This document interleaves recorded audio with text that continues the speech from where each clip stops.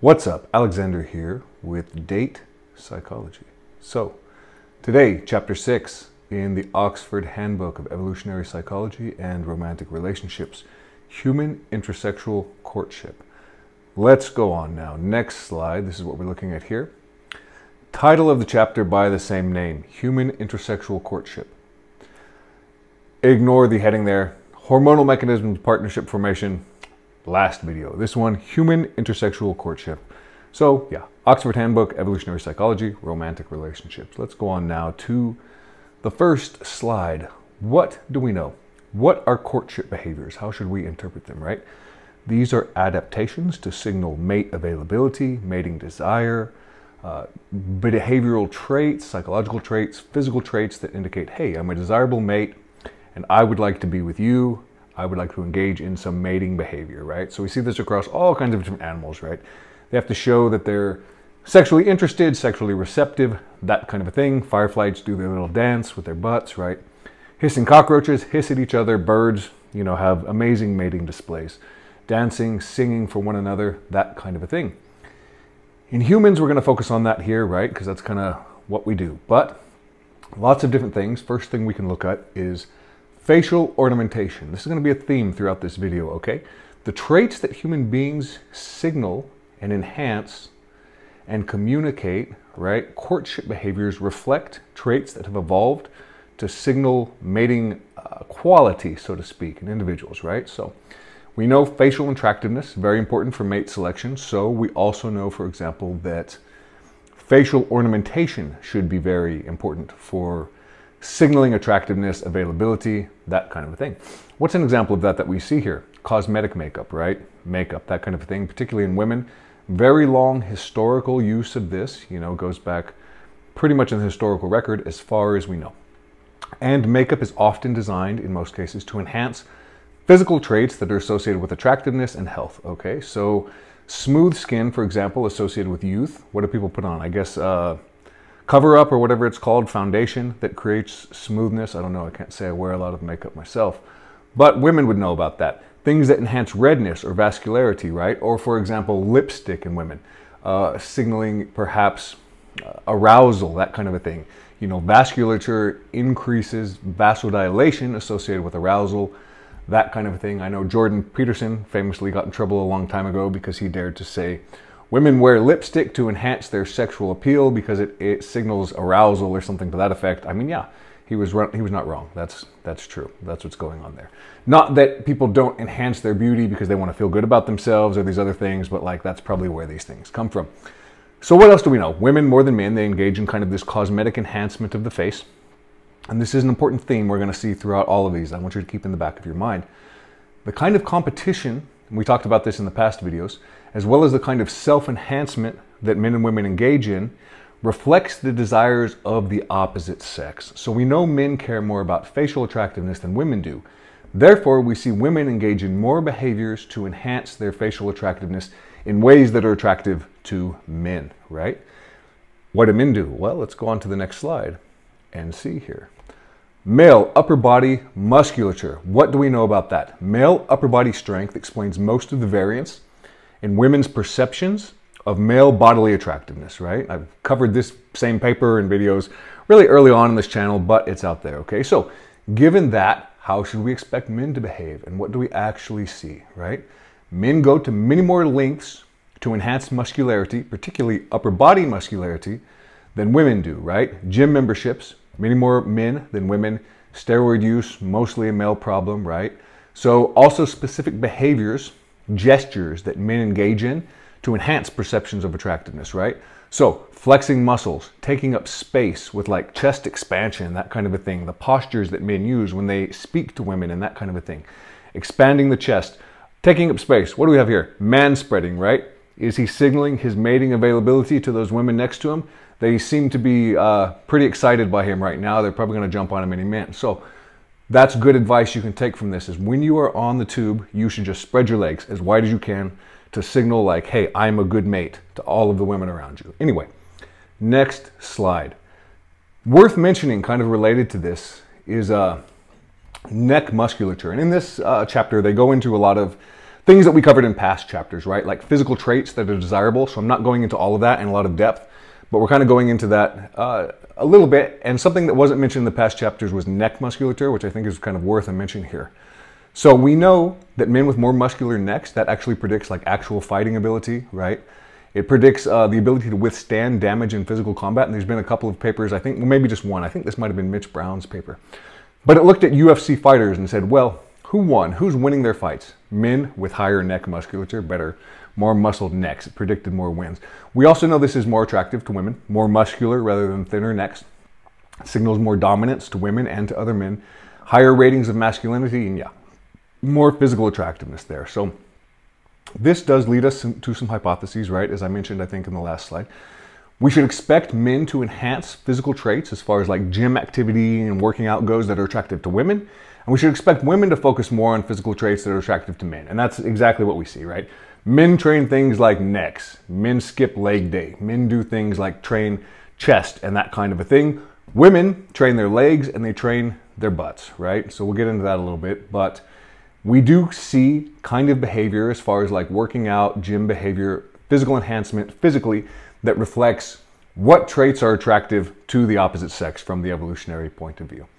Let's go on now to the next slide. In women, waist to hip ratio, right? The curvy thing, waist to hip ratio, and lumbar curvature as well.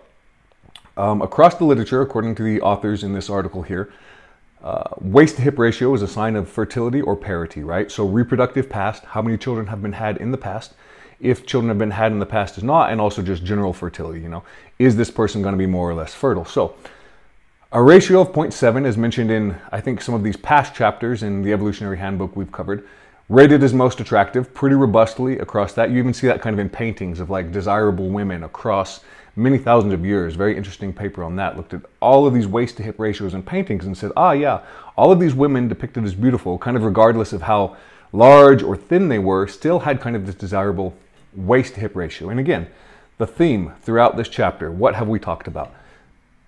Men and women engage in the behaviors to enhance physical traits that are attractive to the opposite sex. So what do we see here as far as female bodily enhancements that go to enhancing waist to hip ratio?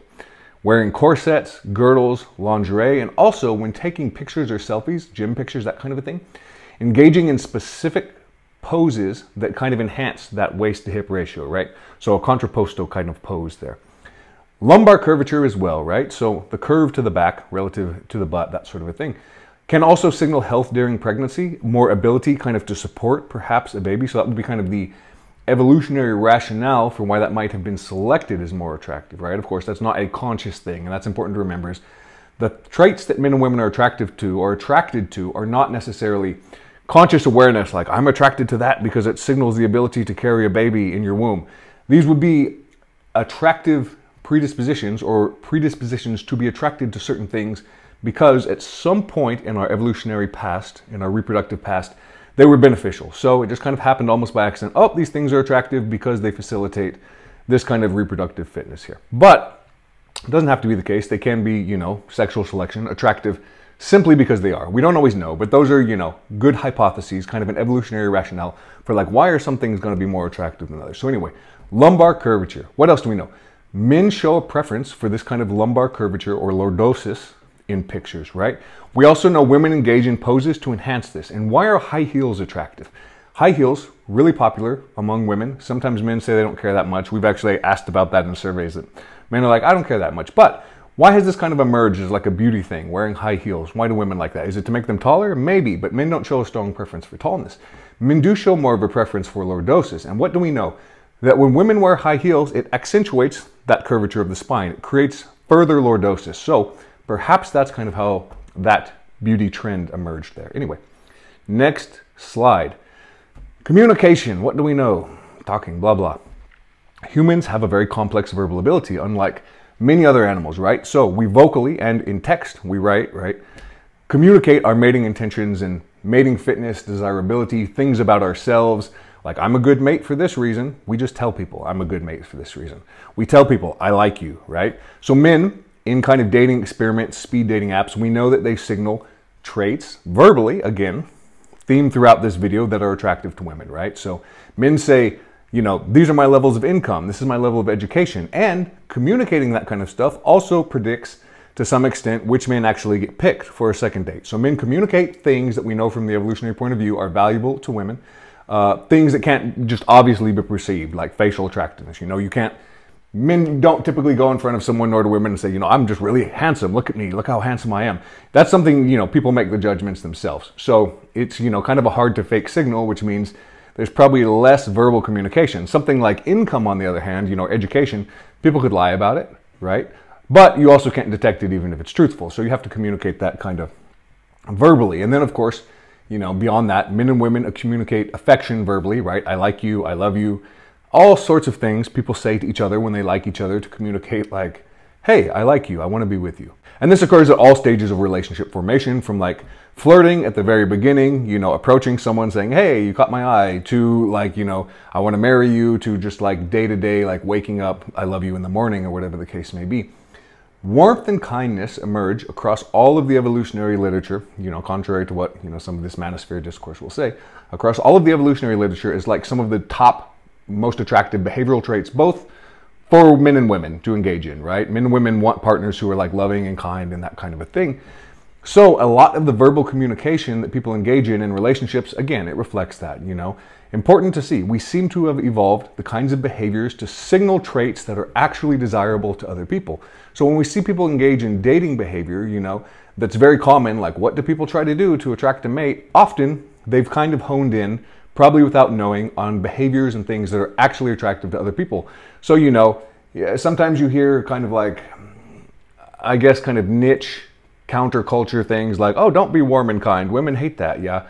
Well, I mean, probably we've evolved, you know, this tendency to signal like, hey, I'm a nice guy, I want to be warm and kind and all of that, because, you know, historically it has kind of worked, which is not to say, you know, being the typical nice guy, right, where someone is communicating overt niceness, but they're actually not, and they're kind of a weak pushover and blah, blah, blah. But that's a whole other video. I've made videos on that.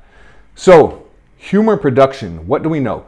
Humor production, the ability to be funny, it's actually associated with intelligence. We also know that humor is considered a very attractive trait, both to men and to women in the opposite sex. So, probably particularly for men, we seem to think of that, but men also like funny. Women, maybe, you know, I've heard in all of the bowels of discourse online, like men don't care about this or that, but I mean, you probably enjoy being with a woman who's like fun to get along with and makes you laugh more than you do someone who just stares at you with like a resting bitch face, right? So humor production, valuable. This also kind of contributes intelligence to the production of art, science, literary works, written, music production, playing the guitar, whatever. All of these things communicate intelligence. Possibly, you know, intelligence evolved, and all of these creative behaviors specifically related to intelligence evolved as a form of competition for mates. At least perhaps that had some role in it, right? These things like motivate men to compete for mates, they facilitate it, that kind of a thing. So intelligence, very important, even though some research, and I've mentioned this in past videos, indicates we don't necessarily select for intelligence at kind of zero contact, right? So in a speed dating study, a really good one, they, you know, had people rate intelligence of the partners they picked, but also measured their intelligence with Raven's matrices. Didn't actually predict who got picked, but that doesn't mean intelligence has no role.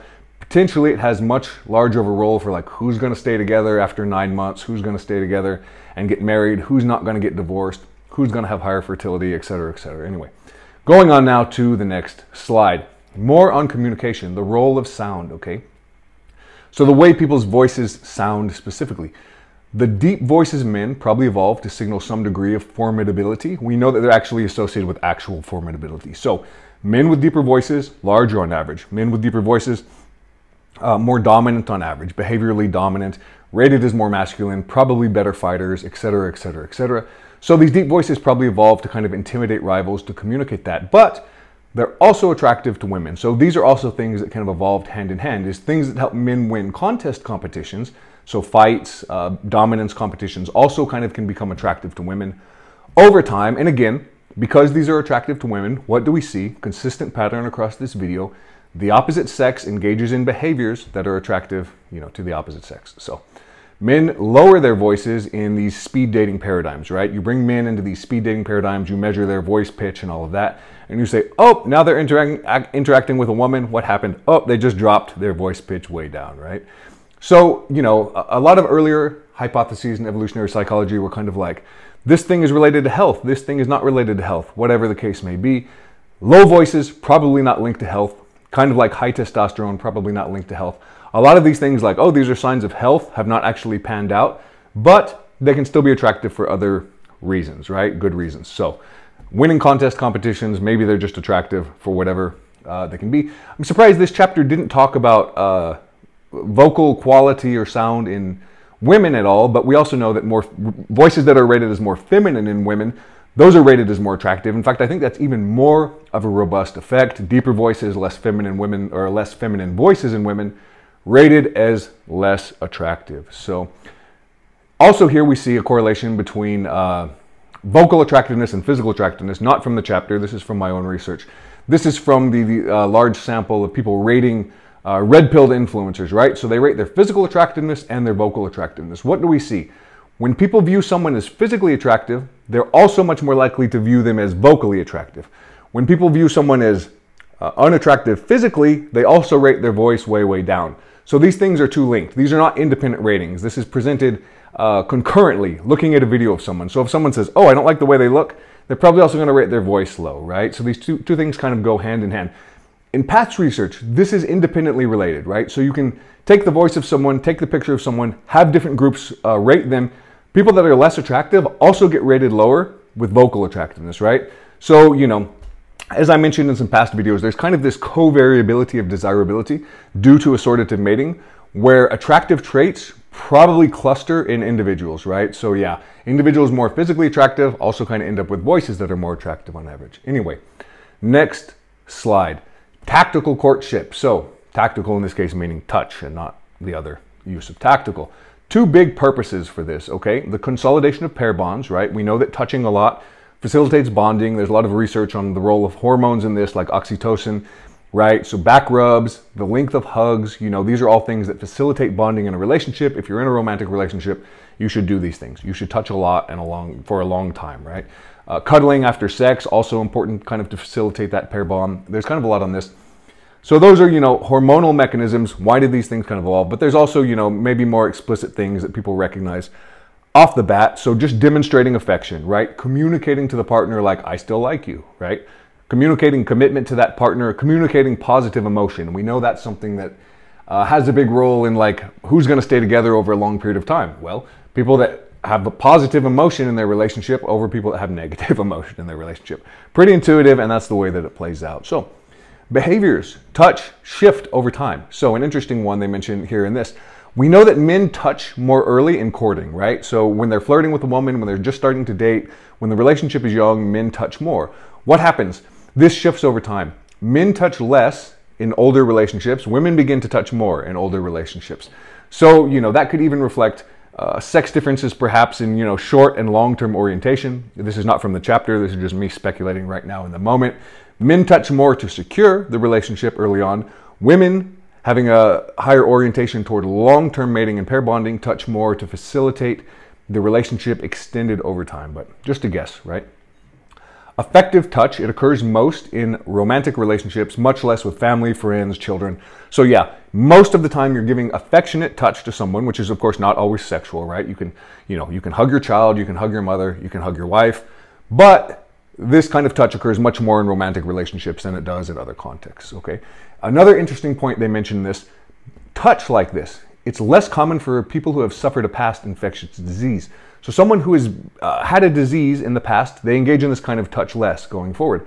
Adaptation, perhaps, you know, unconscious here to not spread the disease or whatever, I don't know, maybe, but they mentioned that. I thought it was kind of interesting. Anyway, next slide, olfactory health, scent, smells, right?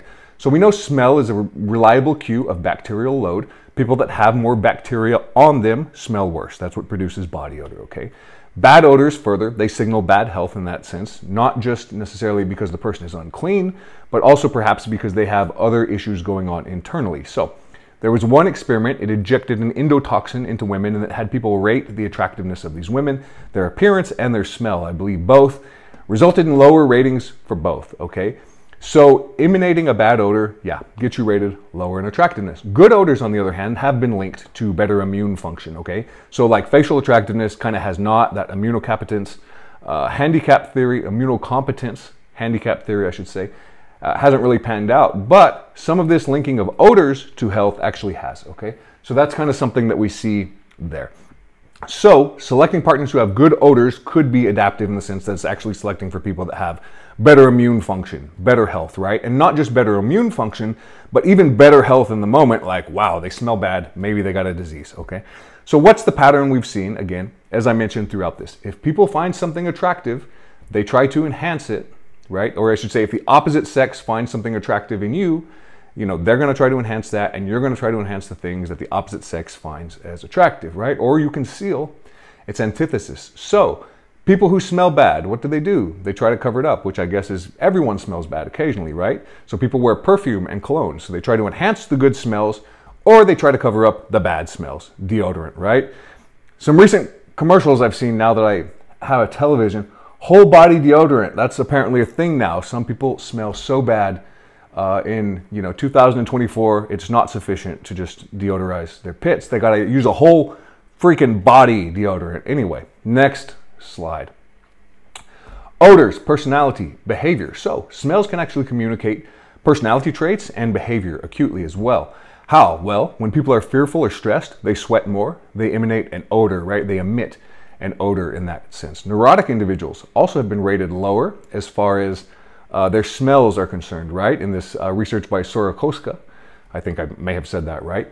Individuals who score higher in neuroticism are rated as having less attractive smells than individuals who are rated lower in neuroticism. So neuroticism broadly, an undesirable trait, and here we see again a covariability, right? Where bad traits kind of cluster together, black pill, whatever. Masculinity and dominance predicted by odors. Women who say a man has a more masculine odor also tend to rate his physical appearance and that sort of a thing as higher in masculinity and more behaviorally dominance. Same with facial masculinity.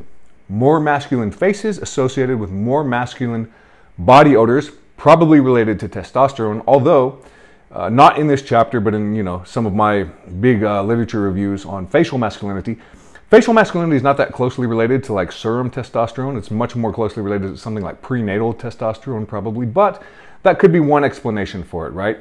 Higher facial masculinity, perhaps higher testosterone, androstenedione as well. Maybe I've said that wrong. I don't know. I'm not a hormone expert, but that could explain, these more masculine odors. So this effect actually covered up by cologne or deodorant. So when more masculine men wear cologne or deodorant and less masculine men, then kind of that effect completely disappears. So it kind of raises a question, for you as a man. Are you someone who's gotten a lot of feedback from women, that women like the way that you smell when you're not wearing deodorant or something like that? Probably a good sign, right?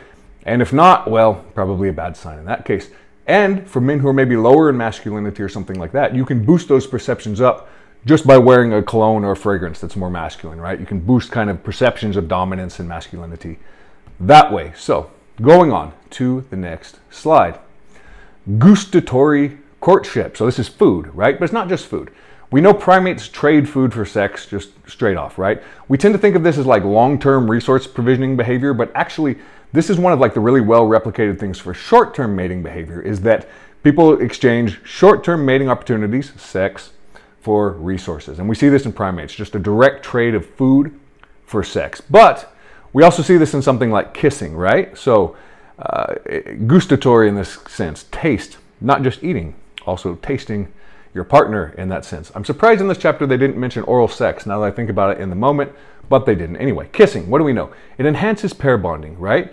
It probably also might allow for the assessment of mate quality, right?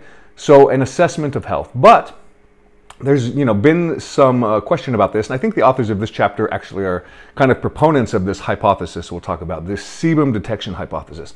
So there's kind of a question like, why would kissing evolve if it facilitates pair bonding, if pair bonding is already like robustly facilitated by tactile things? A lot of animals don't kiss, they don't need to, even though they touch a lot and that sort of a thing. So we know touch across animals very well linked to pair bonding behavior. Animals are perfectly capable of that, but most animals don't kiss. Why did humans kiss? So maybe it's not a pair bonding thing. Maybe that's not the best explanation. Maybe it's an assessment of mate health, particularly through the role of sebum, which is excreted kind of around that. So sebum, it's detected by taste, not smell. So past hypotheses have said, yeah, kissing lets you smell your partner better, and therefore it facilitates kind of this assessment of health, but maybe not. Maybe it's not smell. Maybe it's actually through taste, because you can smell someone without kissing them, right? But if it's kind of like, you're getting additional information through kissing, then something's going on with taste, right? And so that could be through sebum, which is secreted more around the lips. It's secreted more in the phase of human beings' life when they're like reproductively fertile. So like, like early teens, or I should say late teens, like mid-20s, that kind of a thing. It happens more when people kiss. They begin to secrete more. It happens when people are aroused. So there's some interesting evidence here for this. And I think this is probably something that the authors they discuss a lot in this chapter, so I think maybe it's their thing, but I'm not really sure. But interesting nonetheless. So, courtship, feeding, as we mentioned, a role in like providing for offspring and mates, right? You're feeding your offspring, you're feeding your mates, that kind of a thing, so they're not becoming, affected by malnutrition or whatever. So, kind of an evolutionary purpose for why that might be. They mention a study that looked, I think it was like a dating show across a bunch of different TV series, and they found, when couples shared food on a date, they were much more likely to go on a second date on these shows. 93% of the couples who shared food with each other versus only 43 who didn't. So, that of course raises a question. What is the direction of the relationship? Are people more likely to flirt and share food when they like each other, or does sharing food actually increase liking? In which case you could be like, pick up tip or whatever, share food. But we don't know. It's just something observed, right? Observational methodology there. But interesting nonetheless. Anyway, going on now. One more slide. They just talk about some future research, and this is kind of like limitations. Where are there gaps in the knowledge? What do we not know from past research? Okay, so faces. A lot of research on faces is about rating faces, who's attractive, who's not. Human raters. That's good because it has ecological validity, right? It applies to real world scenarios, but it doesn't get into a lot of the details about like why is this face attractive and this isn't. So they say, we could use more geometric, morphometric analyses of this, looking at measurements of facial features independently with algorithms, that kind of a thing. Research on auditory cues of attractiveness. There's actually kind of like fairly little of this. So they say, future research could explore like what's being said, how is it being said, that kind of a thing. Also more linguistic analyses, right? So what kind of speech is being used in like these speed dating paradigms? Basically, if you wanted to say it in a practical way, like who is good at flirting and why? What sort of things are people saying that get a second date that people who don't get a second date are not saying, right? Are they talking more about the other person? Are they talking more about themselves? What word choices and styles are they using? And what sorts of those things are actually linked to, fitness enhancing traits that might be personality traits or behavioral traits? What do extroverted people say that introverted people don't say specifically, right? What do men say, that are more physically attractive that men who are less physically attractive don't say, that kind of a thing. So touch, we see really robust trends with touch. We know, that it has this big role in like relationship formation, maintenance, and all of that. But what information is communicated by touch, and how does that signal mate value, right? The location, the timing of touch, that kind of thing in relationship formation. Obviously, if you're touching someone on a first date, you're probably touching them very differently than you're touching your wife, that kind of thing. So smells, there's actually pretty little on like the chemical composition of odors and what makes odors attractive or unattractive. So more chemical analysis, could be beneficial. And then taste, kissing. Why? Why did we evolve kissing? We don't really know. So this sebum detection hypothesis that they talk about. Anyway, one more slide here. Let's go on. So some final thoughts, my own here, not from the chapter. As I mentioned throughout this, kind of see the trend. What's going on here? Put the puzzle together. What people enhance is what the opposite sex finds attractive, which should also tell you kind of about the role of, or I guess the evolution of attractive features and behaviors, right? Much of this is not conscious or deliberate, both as far as knowing what the opposite sex finds attractive and one's own enhancement of it. It's not like people go through life just thinking like, I gotta maximize this, I gotta maximize this. Some is conscious and deliberate. Some people realize that. They can come to that and be like, okay, this is what I need to work on. But a lot of it is just people doing things completely unconsciously, not necessarily realizing like, oh yeah, I'm doing this to enhance my attractiveness to the opposite sex. Like lowering a voice in an interaction with a woman in a speed date. Probably not a lot of men are knowing like that they're doing that. Like, oh, I got to lower my voice now. It's just something that kind of happens. So given this, that people seem to engage in all of this mating behavior instinctually, and that this mating behavior evolved to reflect the romantic preferences of the opposite sex, how much of typical courtship behavior do you think is like getting it wrong, right? Like, oh, men are making all the mistakes doing these things that all of the men do to attract a woman. Probably not a lot, right? It's probably not the case that, you know, people are just making like terrible mistakes when they're engaging in courtship behavior, right? So another way to put that, you know, in kind of manosphere terms, a lot of, you know, so-called blue-pilled behavior, probably it's evolved behavior, it works, it probably worked in an ancestral environment, it probably still does, right? You know, so like leading with your wallet or whatever you want to call, you know, there's a lot of reasons why you probably don't want to do things like that. But that doesn't mean that it doesn't work, right? It doesn't mean that, you know, people don't just instinctively go for these behaviors, learn them from others, engage in them because they figured out like, hey, this kind of works a little bit. It also probably means you don't need, you know, the 10 hot tips, PUA, PDF, or whatever, secrets to figure out like the nature of women. Probably, you know, a lot of that stuff you can just figure out by interacting with women yourself and acting normal and, you know, thinking like, I like this. This is probably what they would like also. Anyway, it's not that complicated. But that's it for this video. Chapter 6, Human Intrasexual Courtship, Oxford Handbook of Evolutionary Psychology, and Romantic Relationships. Slides are done, okay? So like, subscribe, hit the bell. We have a Patreon. Join the Patreon. Subscribe. Help support the project. Next video, Chapter 7, coming up very soon.